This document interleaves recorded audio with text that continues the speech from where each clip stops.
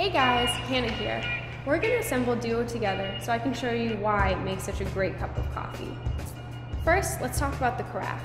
The carafe screws apart for an easy cleanup. It consists of the stainless steel upper, a borosilicate glass bottom, and a silicone band that protects your hands once Duo starts to heat up. Next is the brew chamber.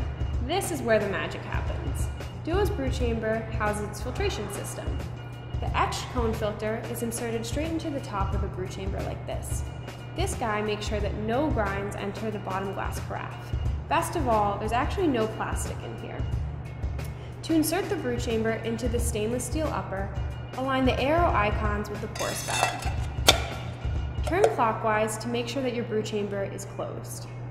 To put it all together, we're going to put the silicone band on the bottom of the stainless steel upper.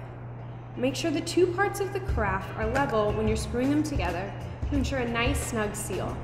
If you prefer to see the threading in action, you can actually fold the silicone band over itself like this.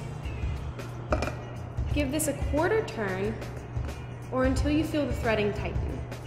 Then you can just unfold the silicone band and Duo's assembled.